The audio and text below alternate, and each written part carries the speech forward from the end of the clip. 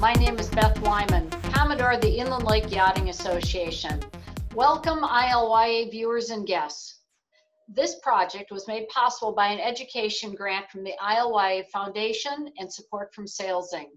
I'd like to welcome back our hosts, Stephanie Roble and Maggie Shea. We hope you enjoy this webinar, which will highlight downwind go fast strategies. Sit back, take some notes, ask a few questions. On with the show. Thank you, Beth, and thank you, everyone. Downwind is definitely one of my favorite parts about sailing our boat, and I think there's a really huge opportunity on the run. I think there's kind of a stigma around downwind that you can just sit back and relax, and I mean, in our boat, that's definitely not possible, and we want to share with you guys some techniques of how you can make some gains on the run. To give a disclaimer, that we understand that we sail a very fast boat, and we sail much different angles than maybe some of you who sail sea boats or MCs, but we think the same principles still apply. So, all right, so we'll kick this off with just some simple priorities. I think we've said this in every webinar so far, but we really like to keep things simple on our boat. So just some really quick rules of thumb, priorities based on wind strength. Light air, priority is pressure, and then a clean fat lane. Kind of medium breeze, I would say shifts and speed are kind of the priority, and then heavy air boat handling. And then we'll go into the priorities based on the type of day that we have. So kind of just balancing both those things. So if you have a shifty, puffy day, obviously getting in the most pressure, and then getting on the headed jibe. If you have a steady day with not a lot changing around the course, boat speed is super, super important, and getting locked in and having a nice clean lane on the long jibe.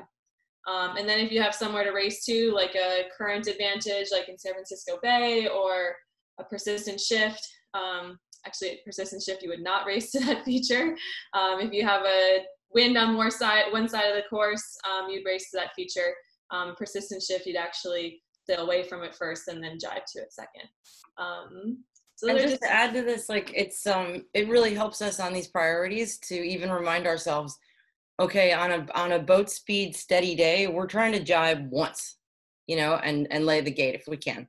And then on a shifty puffy day, like the leaders and we might be trying to jibe like 5 to 7 times sometimes. And even just saying that out loud, like we're going for a one jibe run, helps us it helps us manage our twitchiness to jibe or our like ability to just lock in and send it. Totally. And as a crew, it helps me mentally prepare for a rough jibe if we're jibing 7 times. Nice. And then again, just keeping it simple, we divide the run into thirds like we would on a windward beat.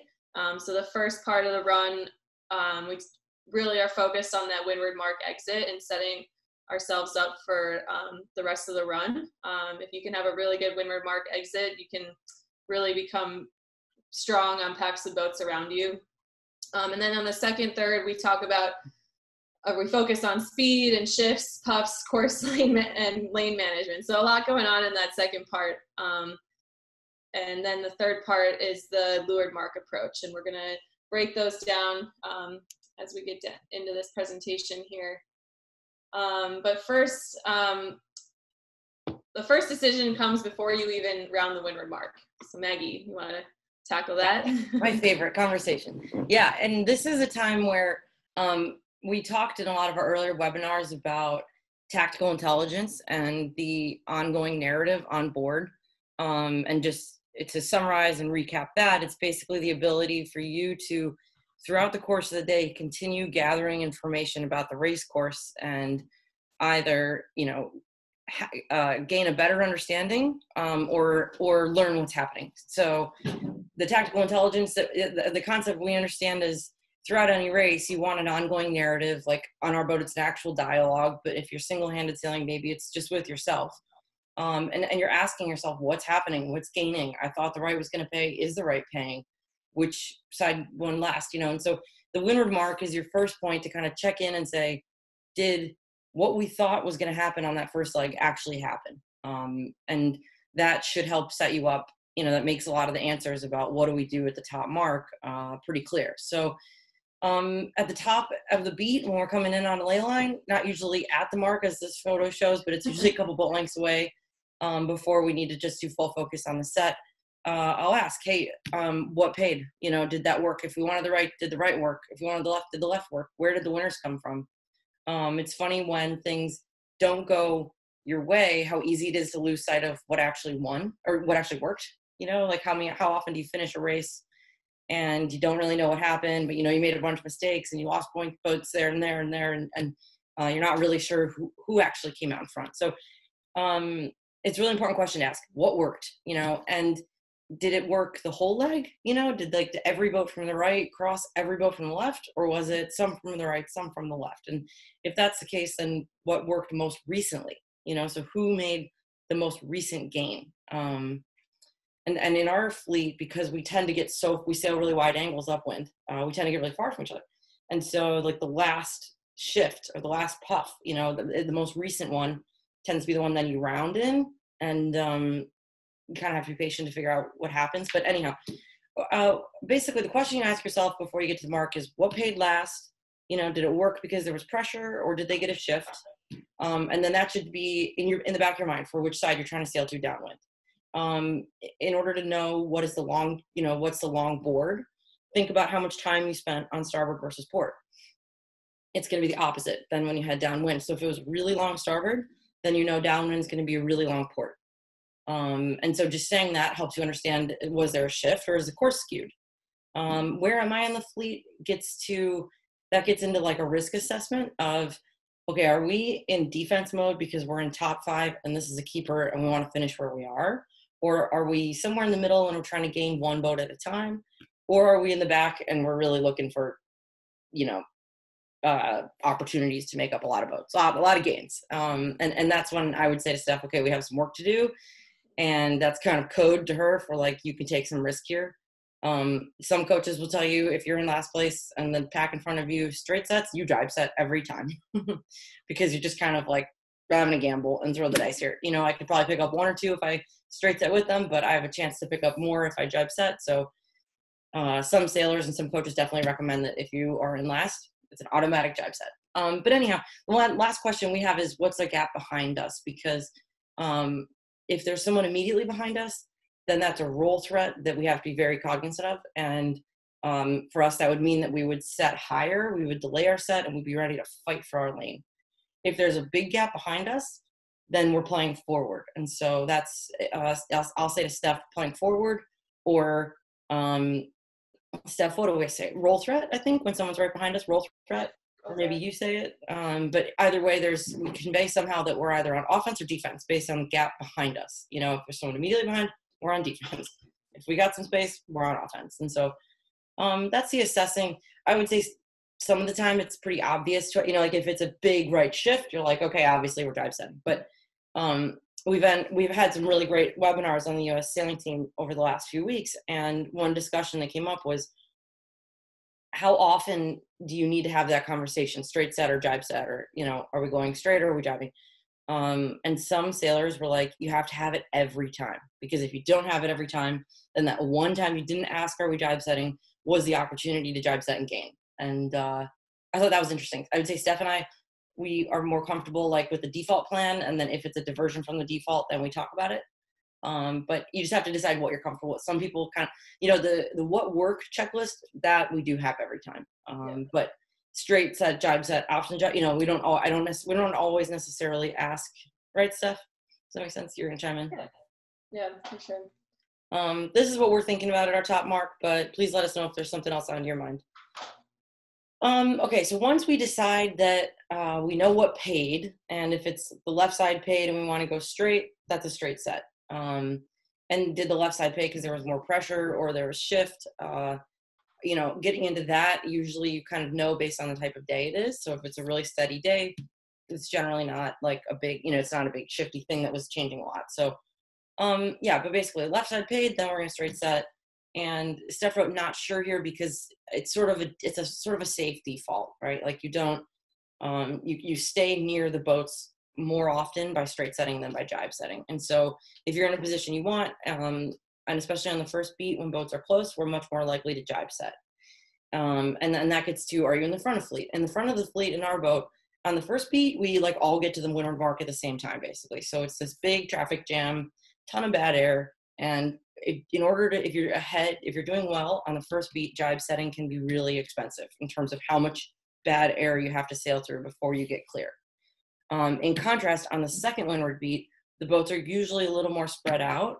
There's not usually a freight train of port tack boats coming in, weaving through the starboard tack boats that are setting. And so it makes that jibe set option a little more available on the second beat, more so than the first. But it's just something to think about, like how much bad air am I going to have to sail through? How much bad traffic am I going to have to weave through in order to jibe set? And if the answer is a lot, then it's a straight set. And then also a straight set would be if it's a speed day and we just really want to defend our lane, and it's a high set and we're defending high and we want to lane and we want to lock in and send it that way. If it's a jibe set, in the contrast, say we have to go course right or the right side of the course paid. Maybe we're in the middle to the back of the fleet and we're trying to gain some boats, or maybe we overrun the boat in front of us setting, and then we automatically have to jibe because it's, maybe they shrumped their kites, something like that happened. We roll into a jibe set, that's pretty automatic. And then we have to decide, okay, are we jibing back once we have clean air, or are we continuing to send it to the course right side of the mark, or course right side of the course, downwind. And then option to jibe is really when you're kind of unsure. And it's really important in boats that have spinnakers to make sure that the crews are on the same page and I understand there's going to be an option. And it's sort of like a heads up call. I'd say if you're single-handed sailing, it's more just being aware that you're not really definitively trying to send it straight and you're not definitively trying to jibe. And therefore, if the opportunity presents itself, you'll take it. Whereas that's in contrast to like a must jibe set or must straight set when we would fight for high lane. So if you want options, and Steph will say before we get to the mark to keep our bow free, or we're trying to keep a bow free. And that means little yachty karate, but if we're coming up on a boat, it's in front of us and they're slower, bow free means not getting our bow locked to one side or another. And that would set us up to have an option to jibe immediately after setting. Nice. Cool. Got some questions there, Maggie. Awesome. We don't have offsets in our fleet.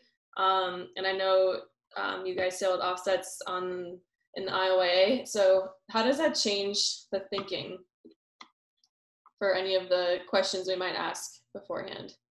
I think when there's an offset, it's really important to understand that angle of the offset. Yeah. If it's a really high angle, then you're going to keep hiking. You're probably going to keep controls on a little longer. It's not going to be a full bear away, and the set will be delayed. And so that would be like full focus on speed and maintaining the high lane, which would require a lot of weight out. Versus if it's a low offset and you are able to set, then you would jump right into that process. Yeah, that's a really good point. And I think too the length of the offset, like if it's quite short, you won't really sail in a different wind than you would if you have a really long offset. You might get close to the windward mark, look where the max wind is on the course, and then sail the offset and look again before you round, just to confirm that what you saw at the windward mark is the same as what you're seeing at the offset. Yeah, and for bow people, especially on bigger boats, it's really important to understand when you're setting, when you're going to start the hoist, because if it's a really long offset, then you're going to want to be hiking and get every inch you can upwind, and then not come in to like set the guy or make the pole until you're on that short offset leg. But if your set can happen sooner, if you can begin hoisting almost right after you round the windward mark, then everything's got to be plugged in and up and made before you get to the windward mark. So I think it's really important to understand the length and the angle of the offset. Nice. Al Hager just asked, course right means upwind right, and that's correct. Anytime we go through this and we say course right, that's looking upwind the right side of the course. And then as we get into leeward marks, we'll say left gate, left turn, and that's looking downwind, left turn, right turn. So sorry if that's confusing to anyone, but we'll try to clarify as we go forward. Yeah, course right is like geographical course right that remains right the whole time. Yeah. Cool. And then just some discussion talking about Yeah, thinking about where you would avoid the upwind boat shadow, and that's a huge thing. I think thinking about that traffic, where's the traffic coming in from? If you have a lot of people, if the left is really favored, you have a lot of people stacked up on that port tack ley line, how does that affect your mark rounding, or vice versa? If you have a lot of people stacked up on that starboard ley line like you normally do, how does that impact your jibe set? If you're in the front of the pack, you have a lot of people on that starboard ley line, but you want to go right, or if you want to jibe early, maybe you don't jibe set, you sail a little bit, wait till you can get a nice clean lane and then jibe. So yeah, traffic is definitely a big factor in that. And one reminder about the traffic, so we're rounding and we're on starboard. And so we've got right of way on the boats that are coming on port, because Rule 18 does not, there's no mark room situation with boats that have rounded the mark and then boats that are going to the mark still and yet to round.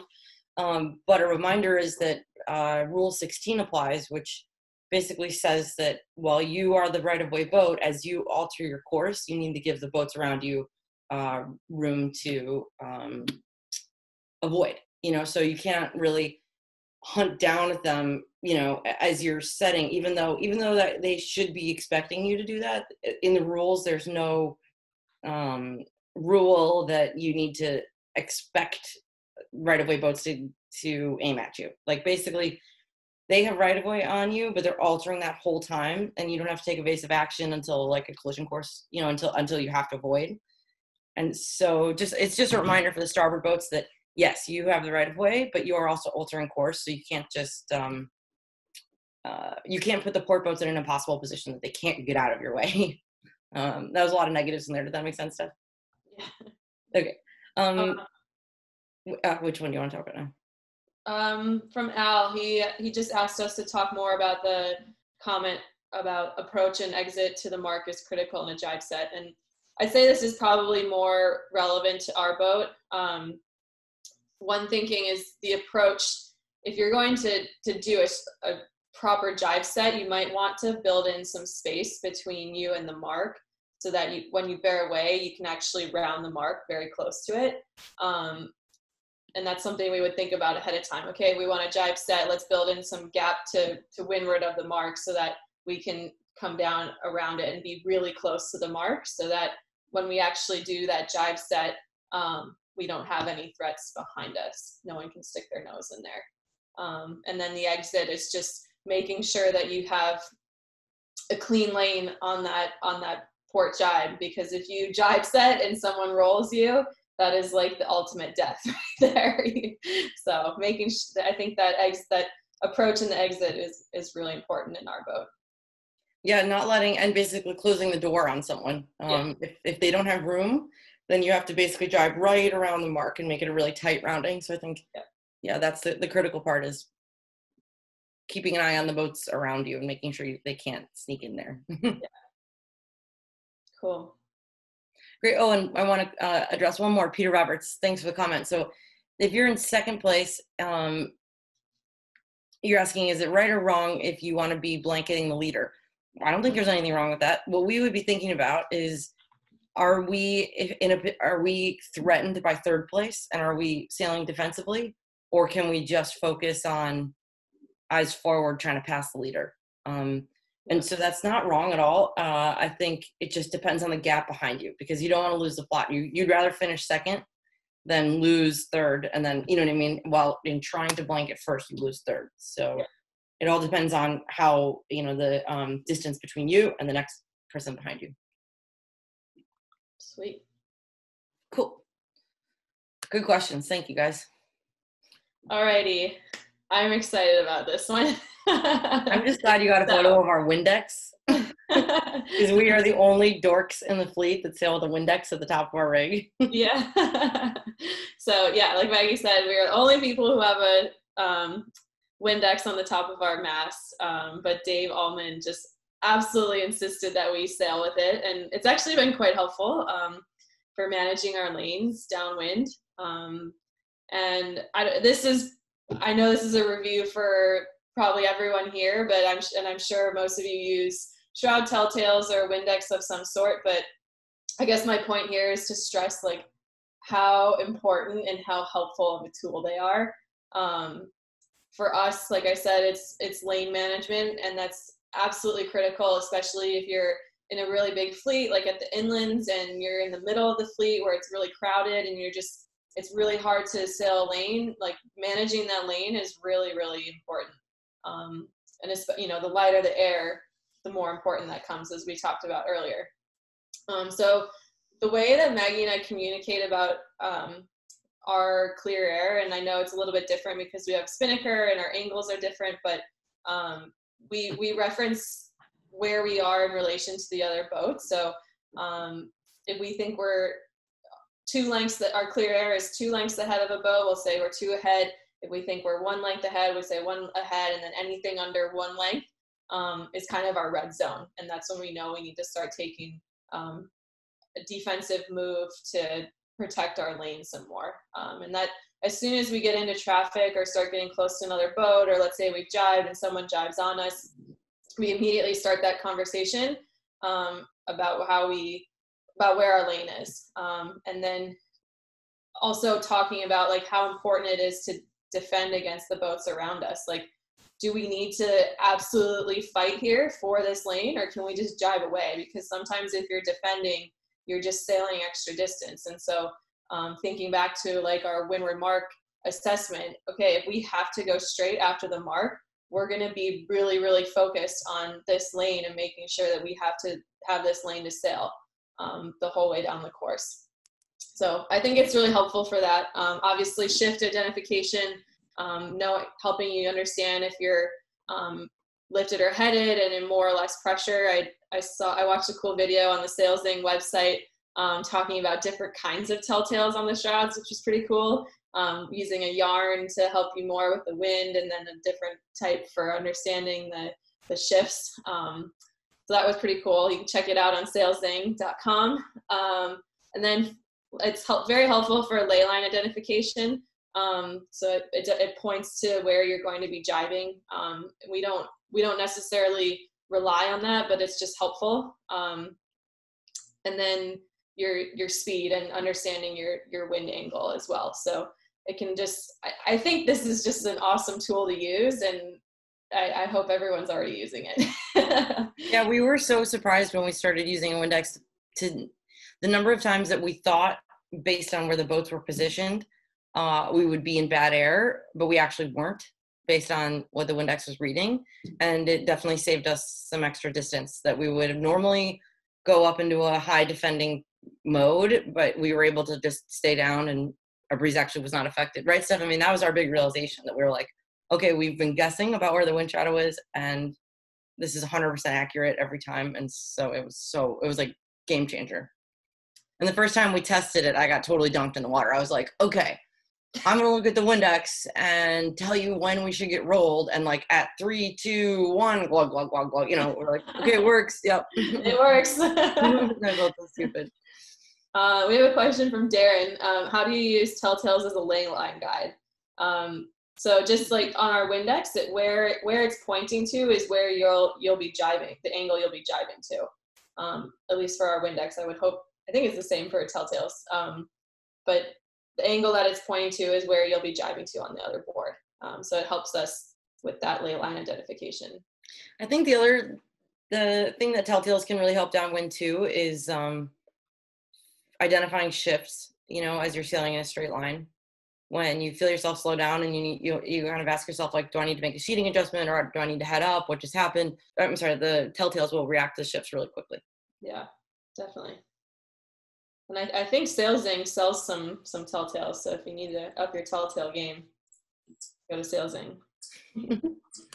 Al says it's a little harder to see how to identify the ley lines when our angles are deeper. Yeah, I understand that. I think the one thing that telltales could help you do when you are trying to find your ley line, though, is it can help you understand if you're sailing hot or sailing deep, sailing high or low, like by pointing out your apparent wind. Like if your telltale's streaming back and your apparent wind is pretty far forward, that would tell me that your angle is quite high. And so you either need to come down to a normal ley line, or a normal angle to call your ley line, or your ley line's a bit further. Does that make sense? Yeah, it's a good call. Cool. Good discussion, guys. Thank you. All right, next, so that's our windward mark exit plan. Now we're going to get more into the shift and speed and kind of the course management of it all. And the speed stuff, we're going to keep it simple this week because next week we're really excited. We're going to have Dave Ullman join us for a boat speed chat. But just some rules of thumb, up in the lulls, down in the puffs.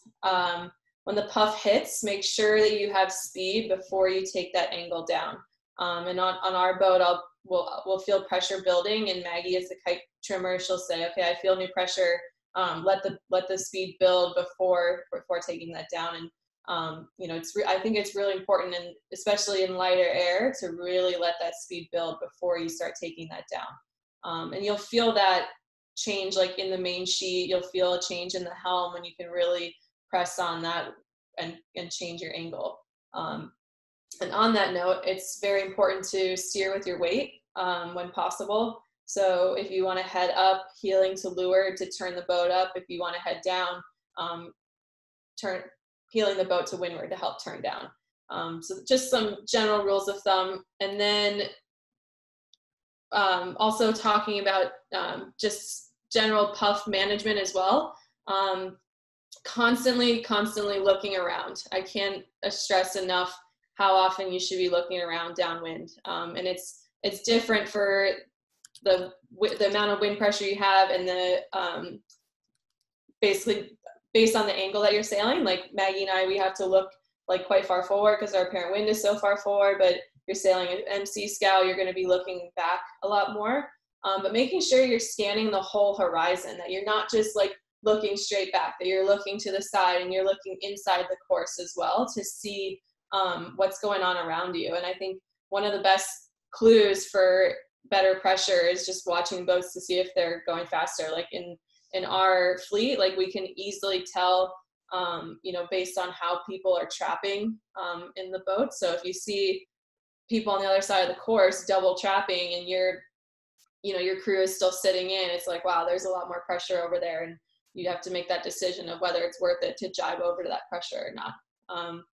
And then on that same note, except if I could just add, like, the opposite of that is true, where if you see people in front of you starting to head up because they run out of pressure, for us, that's like a jibe immediately, before you get into the lull and before the boat, it's kind of a luxury when you're behind to watch what's happening to all the other boats. And if you start seeing them creep up in front of you because they're sailing into lull, just get out before you slow down. Totally. And then just some shift management type stuff. On a shifty day, thinking about bringing the shifts back toward center line. Remember, if you get to ley line really early, that eliminates your options for when you're coming back.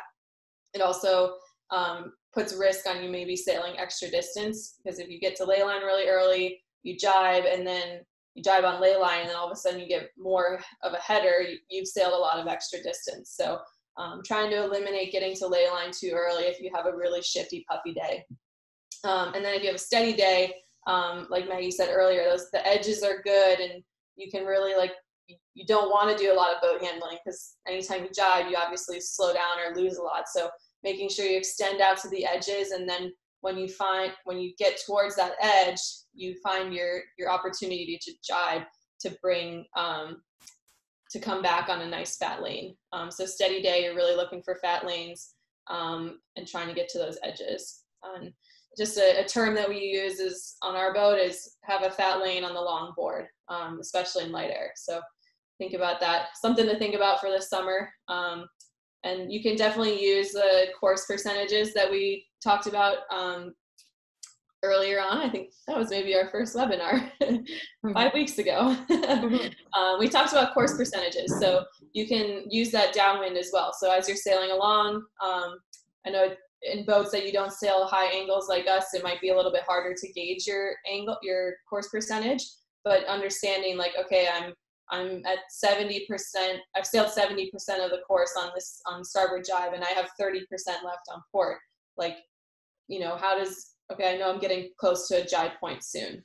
So just kind of in your head, managing the course on where you are, and then we'll get into managing the lanes with that next. Yeah, and just to recap, so the top of the course, it's a big decision about how are we rounding the mark and what's our windward mark exit going to look like.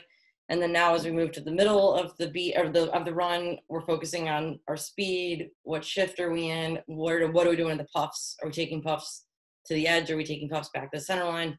And then and now we're talking about how to manage your lane so that you have a good exit, right? All right, so our thought bubbles are back. We got good feedback about them, so here we go. So this is what would typically look like in our fleet for sailing for a straight set. And this is actually a day when the left side of the course was very favored, so obviously everyone is straight setting here. And it's pretty interesting to look back at the fleet and see how like the middle of the pack is just fighting so hard for those lanes to go straight. But the point of this slide is to talk some more about tactical moding downwind, and then this jibe point that we were talking about. So thought bubble process is if you're this boat, the blue boat or the blue spinnaker in first place here, let's say that they're at 90% here and they have 10% left to sail on this board before they get to ley line. So they're thinking, okay, my long board is coming up. I need to jibe soon, and make sure that I can jibe and be breeze ahead on that long board. So they're thinking about how can I sail mode that sets me up so that the boat behind is either on my line or above my line. And then kind of the opposite is true, that if you're that second place boat, you're kind of thinking about like, okay, how do I attack this boat ahead, but stay in front of this boat behind me? And that's a difficult decision to make because like Maggie said, you don't want to, aim to cover the boat ahead and then lose third place. So the blue boat or the second place boat is moding so that they can match the blue kite. But what's really important for them is to keep fast, because if they artificially bring their angle down to make it look like they're going to be able to match the jibe, the boat will be too slow to actually affect them on port jibe. So they're trying to manage in this position, you're just thinking about your speed, your angle, and whether you have an opportunity to attack. And I'd also like to make a point that sort of tactical moding, similar to the tactical moding we talked about upwind, it's not like a long-term mode that you'd be sailing in. Like I think this soaking inside someone so that, which would the second place boat would be doing here, soaking inside so that they're in a stronger position to jibe when the boat in front jibes, is something that you do maybe just for the last few boat lengths. And like Steph said, in order so that you don't lose too much speed. But if you don't want to round the mark and start sailing slow, because then the first place boat can just head up and sail away from you and get a jibe anyway. So I think that's pretty specific to the boat, but you just have to know like how long do those modes work, Your boats, Al says, I think we need a diagram to understand what you just said on the thought bubbles. Cool, we can work a little bit more on that. I guess the big thing is, let's pretend that the leeward mark is that the first place boat is getting very near the ley line to the leeward mark. So they're thinking, their course percentage on their boat is 90-10, meaning that they have 90% to sail the other way and only 10% to sail to the ley line. So they're thinking, I need to be able to get out of this corner with a really good lane. So they're thinking, okay, how do I manage my speed and my angle so that when I jibe, and if the boat behind me matches the jibe, how can I be in a strong position? So a strong position would be the boat behind is either on your line, ideally they're above your line, so you can see the wake of the first place boat. Just that's their line. So if the boat behind was to leeward of them, they would be really strong to match a jibe here. If the blue boat behind was above, then they'd be weak to match the jibe, because when they come out on on port jibe, the wind will be behind. And then if you're that second place boat, you're thinking about, okay, how can I get in a strong place here so that when we jibe to port, I'm in a really strong, I can pass the first place boat. And the strongest place for them to be is to leeward of the line of the first place boat. So we had a question come through. What are you thinking if you're in the middle of the pack, like maybe 8th? And I think that's a really good discussion. Not a really good discussion to think about. So if you're, let's say you're like, it's kind of hard to see the kite colors, but maybe like the 2nd or 3rd black spinnaker, or maybe the blue spinnaker in the pack back there. You're starting, as they get closer and closer to the edge of the course, you're starting to think about your exit. So let's say if you're, sorry, I'm trying to pick basically, out. you want to ask yourself a question. If you can get jibed on by the boat behind you or behind them, then you want to exit that pack early, right? You don't want to get stuck being the last person to jibe out because you're going to sail extra distance. And so if you are not in a strong position in that pack and you can potentially get jibed on when you go, then you're going to want to go a little bit earlier than the point that the pack is itching to go, which is usually almost to ley line, basically. Yeah, and Al said he's not used to the angles, and I'm sure maybe this might not apply to MC and Sea Scout sailing. Might be more of like an A and E thing with them sailing more similar angles. Basically, you guys are able to sail dead downwind more, so it's not such a game to jockey for the jibing position. Is that what I'm understanding? Yeah, totally. Yeah. So this, like, okay. I think Maggie, you said it really well there. This is like a game to jockey for the jibe position, because it's a really big opportunity to jibe on someone. And like we were talking about with that long board, having that clear lane on the long board is really powerful. So let's say if the first place boat here jibes and the boat behind matches the jibe and is able to get onto their wind, well, then it's going to be really hard for the first place boat to manage that lane on the long board. And so here's an example of your lane management. Yeah, so this was us sailing New Zealand. We just did a fun little starting drill. We're both coming back downwind. And the conversation on our boat right now is, okay, where's the mark and where is our breeze on their boat? And then are we able to jibe, or are we going to get jibed on if we jibe? So those are kind of the 3 questions and 3 things we're thinking about. And the mark, you'll see it in a second. You'll see a red, you can just see it popping in there. There's a red buoy. So that's our leeward mark. Pause, Maggie.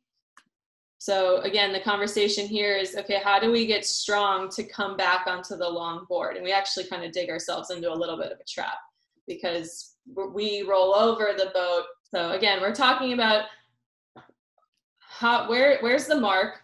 Where's our breeze? Can we get jibed on? In this point, we can get jibed on. We're starting to get really long on the other board. Our breeze is clear, but we haven't really hit the Argentinians yet. We just hit their wind. So now we're trying to sail our boat so that we can get in a stronger position, so that when we jibe, they cannot jibe onto our wind. And unfortunately, you won't see the jibe, and I'll ruin it for you as we jibe and they are able to match our jibe. But you can see from this position, just pause here, Maggie. You can see from this position that they're in a really powerful position, because the green kite is sailing to the leeward side of our center line. So when they're on that leeward side of our center line, they're in a really powerful position to be able to match our jibe and be really strong. Their breeze, for example, we were affecting them we were blanketing them at one point, but now their breeze is clear. Like their breeze is coming from here and it's totally clear, so they could stay here for a while. And we've basically done that slow moding thing, trying to get into a position to jibe for too long, and we slowed down too much. So what we were talking about earlier, that those moding, in order to like basically to get a position out of specific moding, it's usually a short period of time that you do an extreme mode, and then you either can make the jibe or you can't. All right. So next we're going to transition into leeward mark approach. And the cone of death. Yeah, cone of death. And you know when you get in there and you're like, oh no, we are just going to jibe 10 more times and our breeze is bad and we're going slow and everyone's going faster around us. Okay, so that's the emotional tantrum that I have on board. But it's, if we want to look at a diagram of this, basically, we're past the jibe point and now we're at the bottom of the third of the beat, or of the run. And these are the ley lines, and you can see we're in kind of a right shift on the course, so everything's a little bit skewed. And this red triangle basically outlines where the worst spot to be is on the bottom of this course for a few reasons. The air is rarely clean. Like all these boats are going to be crossing behind these few boats here, a couple boats here. So it's bad air. It's usually congested. So you are sailing artificially high or low to maintain your lane, which is usually not the fastest. That's not usually your VMG.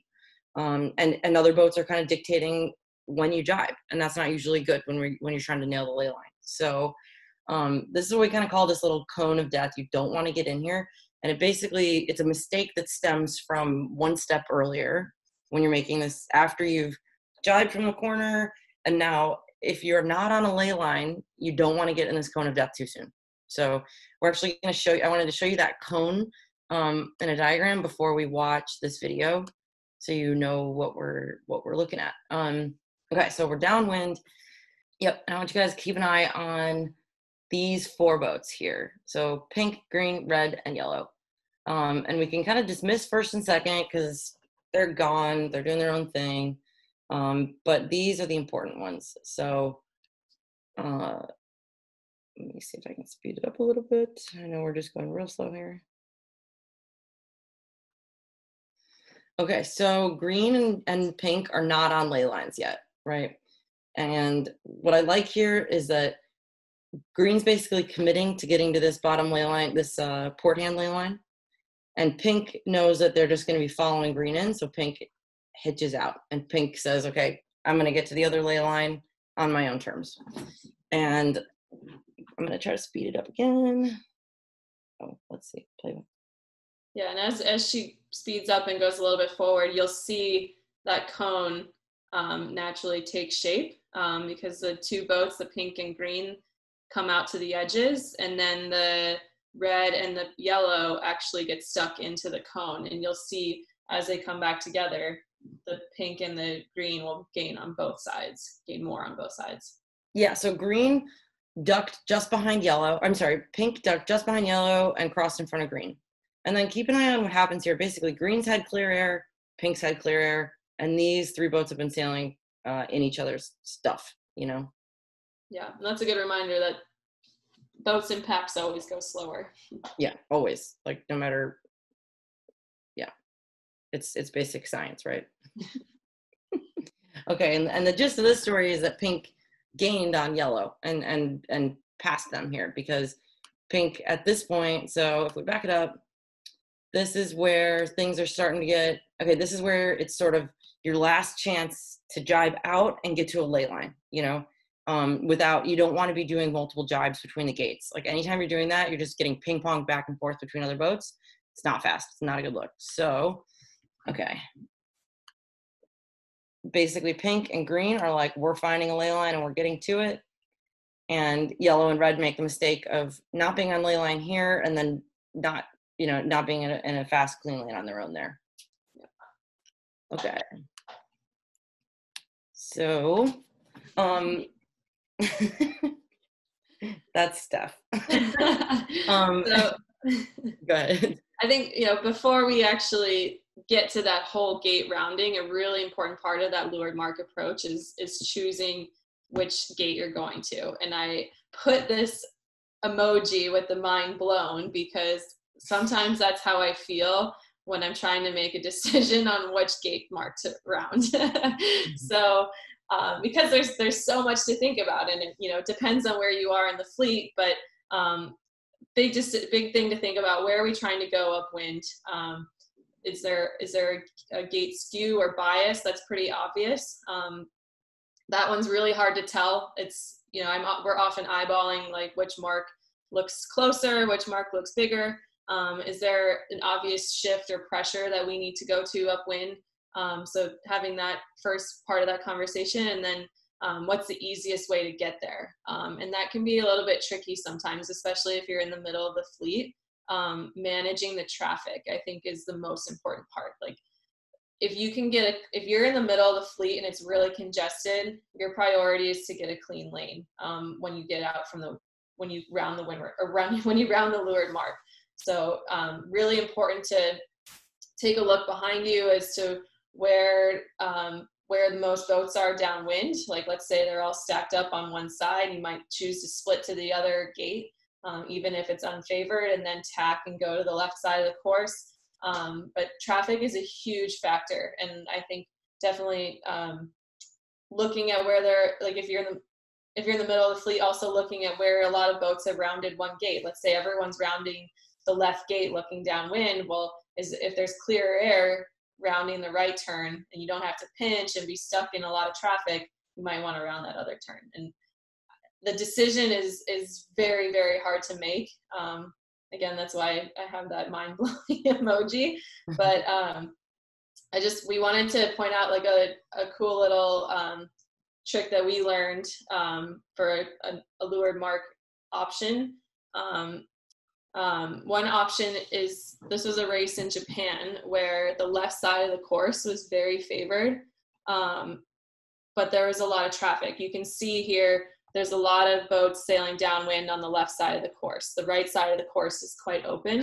So you can see where the purple boat, we're in like 14th or 15th place. And so we're thinking, okay, we're in the middle of the fleet. We have to make a gain, but we have to go left. There's a lot of traffic to go around the right gate looking downwind. So is it possible to go for the left turn and then tack right away? And as we get closer to the gate, we see that the left turn is actually quite favored. And so this worked out quite well for us. You can go forward a little bit here, Maggie. Mm-hmm. Let's see. So as we worked our way down, we said, okay, we want to go left turn, but the priority afterwards is to go left. So we basically said left turn, tack right away, and just watch as we execute this move, how we make gains on the New Zealand boat, the blue boat. So we come around, jibe takedown. And also to point out the bias, the skew is pretty significant here. And so that's a big factor, I think, as well in this decision-making process here. Sorry to interrupt. No, you're good. We round right away, round and then tack right away. Any second here, we'll plant it. There we go.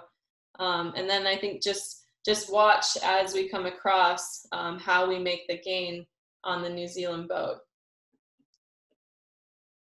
We have a nice lane, obviously on starboard here, no one to leeward of us, and we're heading towards the favored side of the course. So, like, besides the leader, we've got like the fattest lane on the course, you know. So, and they're going 6 knots down here, and we're going like 6-7. So, well, 6-7, 6-5. It just really, it's so clear on the tracker later when you look at it to see that the boats in this like pinch fest down here are going way slow, and then the boats that can just put their bow down are going so much faster. Yeah. So just something to think about with your leeward mark. You know, here we obviously chose the bias. We thought that was quite important. And that, you know, it's a similar decision that you make on the starting line. The gate isn't as big, so it's not as major of a factor as it would be on the starting line.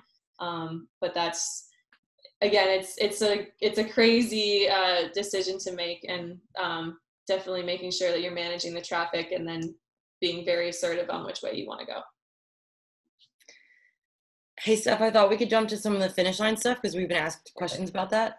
Nice. And if we have time, we'll touch on the leeward mark rules, but I think this is all kind of in the same vein of the tactics.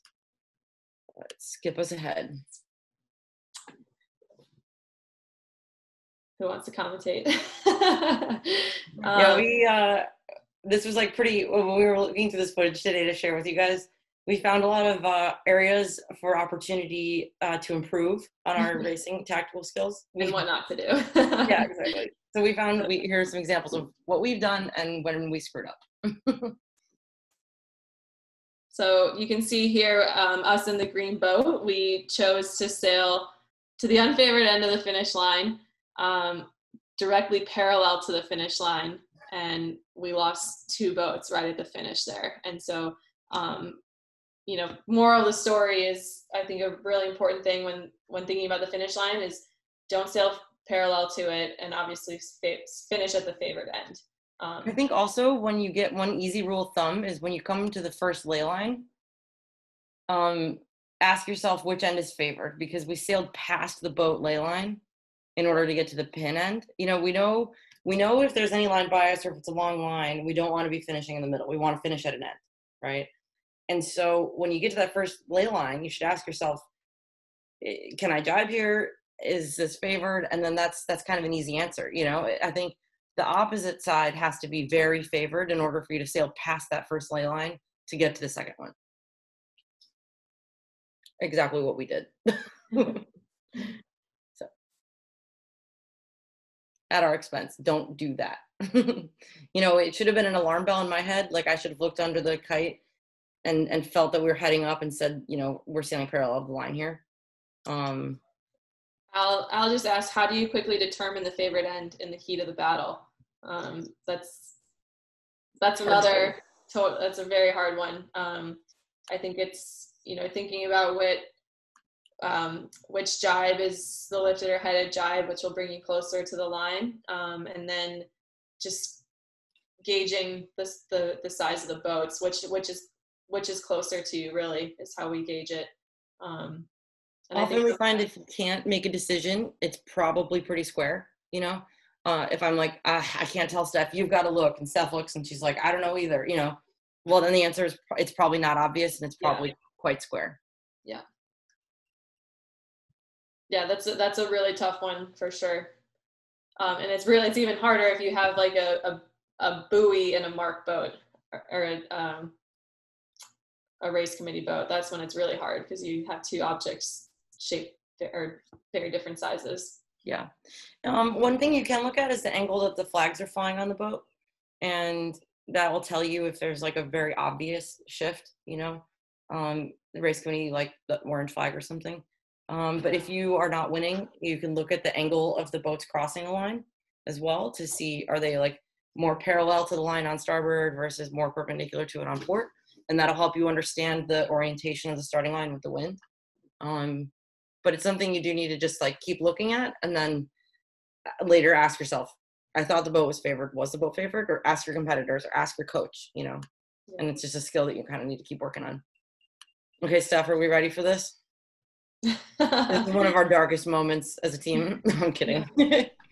I'm joking, but it was a funny day. We were sailing in Genoa in the World Cup series in Genoa, Italy, and we felt really fast, but we kept making mistakes at the finish line.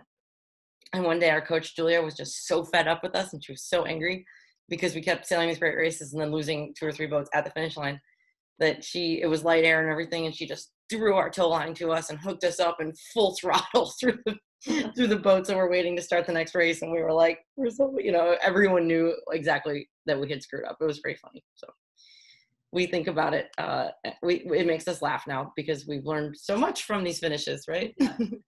Al just asked, do we always do downwind finishes? And yes, we do.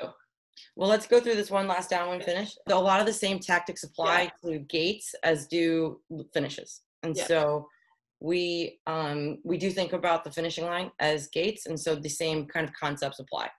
In the same way that you don't want to parallel the finish line when you're going downwind, you don't want to parallel the line between the gates. You know, if you're doing that, it means you're sailing a lot of extra distance to the unfavored side.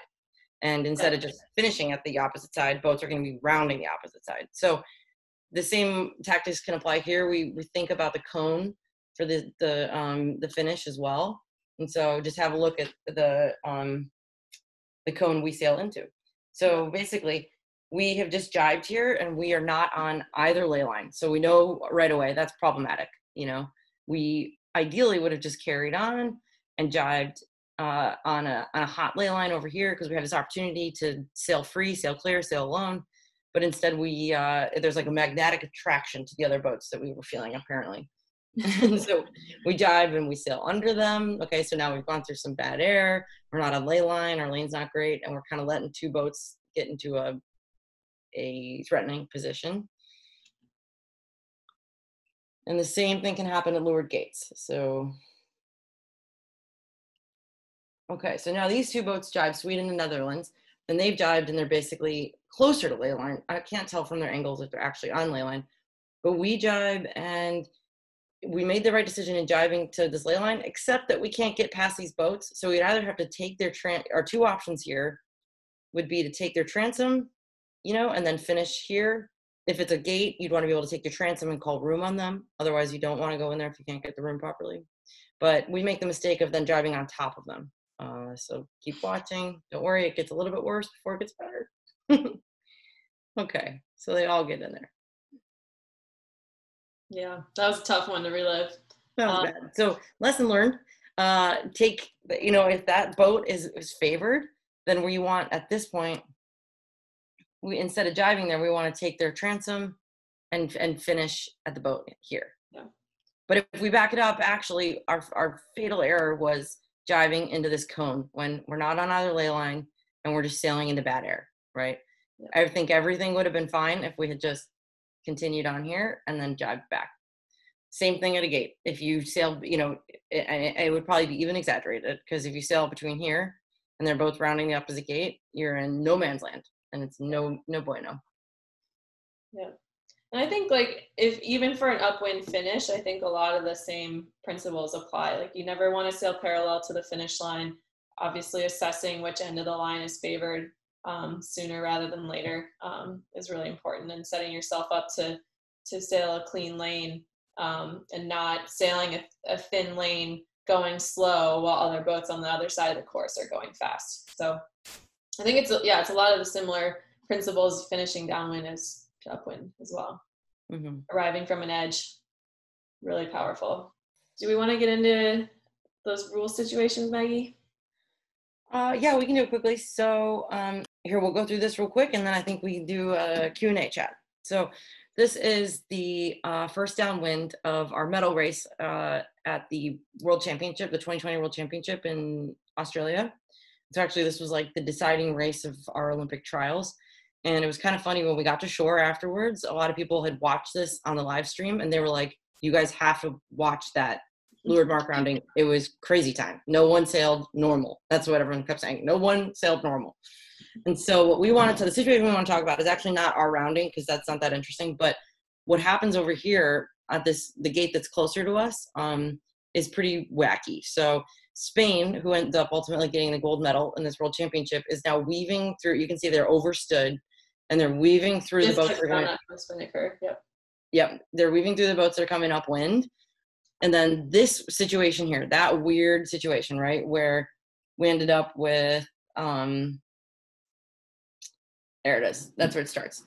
An inside boat who has room to the mark, who's also lured to France, which is the boat here with the black spinnaker. It heads up and decides to go to the other gate. So the other mark of the gate. And so this has brought some really interesting conversations. We debriefed this rule situation with Dave Perry on the US Sailing Team call. And the consensus is that no rules were broken, but it does shine light. It kind of exposes this weird area in the rules for a couple reasons. I'm going to show you the text of that for a second. But this is a leeward boat here this is a windward boat, and Spain is leeward. No problems, right? Windward, leeward, that's all good. But this is a starboard boat. The number one, it's hard to see, but it's the Netherlands flag. And so because Spain is not taking her mark room, this turns into a port starboard. But Spain just squeaks past the starboard bow, and that kind of is like the saving grace of the situation, makes it okay. So Spain has chosen to go to the other mark, makes it across that bow, the starboard boat, and then around to the other mark. And this is just chaos. We're not really used to it. I think everyone was exhausted, and it was actually a lot windier than it looks in this video. I promise. And there was also a right shift, which caused a lot of us to be overstood. But okay, so I wanted to show you that from that drone footage angle, and then I want to point out a couple rules there that come into play because they're a little wacky. So we talked last week a lot about the 3 boat length zone, rule 18, inside boat gets room. Okay, we all got that, I think. 18 does not apply when a boat is approaching a mark and one's leaving it. So those upwind boats and the Spanish boat overstood, that's just a port starboard. And so she's got to just weave her way through there and not kill anyone, you know, at the time. So I wanted to point that out, that's the first one highlighted. And then the second thing I want to point out is 18.4. And this one confused me for a while. That basically, 18.4 says, when an inside overlapped right-of-way boat, so right-of-way could be starboard or leeward, must jibe at a mark to sail her proper course. Until she jibes, she shall sail no farther from the mark than needed to sail that course. Okay, so that means that if you have to jibe around the mark, you can't delay the jibe longer than your proper course, and you can't take more room than you need, basically. But then the last line of this rule I think is interesting. It says rule 18.4 does not apply at a gate mark. And so that's what allowed the Spanish boat, she does not have to jibe at the gate mark. She can choose to go to the other mark. And so long as she's doing that, she's the leeward boat on the boat right next to her, so that's all good. But she's port boat versus a starboard boat on the boat outside both of them. And so here I've got I pulled it up on the tracker because it's a little bit easier to watch, I think, instead of that drone angle that's showing all the chaos and the action. And I'll play back to speed a little faster. But basically, no rules were broken, and it just looked pretty funky, in my opinion. Okay, so this is boats in position 1, 2, and 3. And then the chaos, you're about to see Spain coming from the opposite side in just 1 second. I'm going to slow us down here again. Okay, so here's Spain, totally overstood, and these are the upwind boats that then she's dodging. She's pretty close to that 3 boat length zone, and so she touches it, I'd say probably now, and she's the inside boat. So Spain, the light blue boat, has room on France and Netherlands, right? Does that make sense? They're inside. I'm sorry, she's inside. She's got room. Okay, so pretty straightforward. That would be everything would be normal if she decided to jibe, but she decides not to. So say this is not a gate mark. Say that the right-hand mark does not exist, and everyone's rounding the mark to our left right now on our screen. Spain would have to jibe as soon as dictated by her proper course, right? So she'd have to jibe around the mark. But because it's a gate, that rule does not apply. 18.4 does not apply. Okay, so that means that she can decide to go to the other gate. And that's no problem because this is a leeward boat here. So when we're leeward boat, okay, fair. But she's got a starboard boat. So the green boat is starboard. And the fact that she makes it across the green's bow makes everything kind of okay. See how that happened? Sort of funny. Just snuck across. Made it, yeah. And then she blasted over to the other side. So we thought that was interesting. I hope you guys got a kick out of it too. But that's a really big difference between gate marks and non-gate marks, right? It's not just a straightforward Rule 18 situation. One from Al, really wide rounding, too windy. Yes. Yeah, that's exactly right. I mean, there was a really big shift on the downwind. It shifted right quite a bit, and it was pretty windy, and a lot of teams came in overstood, including us and the Spanish team. And it's really, really hard in our boat to execute being overstood and then jibing. Like any sort of hairpin turn is just not possible for us in 20 knots. They probably would have capsized. Spain would have capsized so they jibed around that mark. Yeah, so I think everyone was just a little caught off guard and overstood by the shift, and it was just very, very windy. And boat handling, as you can see, is a really important part of our leeward mark roundings in the breeze. And then we have a question from Darren. Are waves an issue for boat speed or non-issue if you're planing? For our boat specifically, I would say waves definitely slow us down. And as you get into big swell, we have to sail a pretty specific downwind technique. Sometimes we actually slow the boat down to avoid waves. So waves definitely can slow us down. And if there's just a set of powerboat waves, we would probably have a conversation of whether it's worth it to jibe away from them. Obviously in light air, we would consider that a lot more than if we're planing. But specific to the C scow or the MC scow, I would say I think with the flat hull and the low angles downwind, that that waves would probably be an issue. Yeah, I think you can think about it like this: if the waves, if you're gonna have to make a big direction change to catch the wave, you better be able to ride that wave for a while, right? And then if you're going faster than the waves are going, how do you navigate through them in order that they help you? You know. And so for us, sometimes that means like if we hit a wave, if we're going faster than the waves are, then we run the risk of running into the waves and bow plowing. And so then our path through the waves is really dictated by like, what's our path of least resistance here? Whereas in lighter area, you're asking a question like, can we surf the wave and go faster than we're going right now? And if the answer is yes, then like how much out of our way is it to get there? Is it worth it? That's a good point. And like Maggie said, I think, you know, with the finish line stuff, even if you guys don't finish downwind that often, the mistakes and the plays that we talked about there are very specific to, or also apply to the gates as well.